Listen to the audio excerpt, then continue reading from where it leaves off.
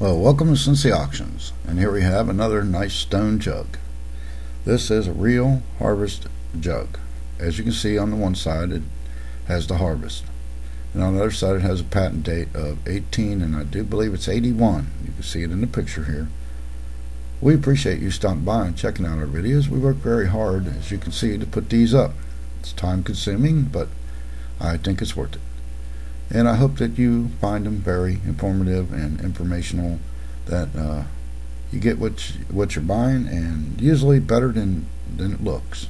99.999% of the time we like to make sure that, so our pictures are not going to be 100%, but everything that you see will be 100%. And this jug is in great shape. It's like I say, 1881.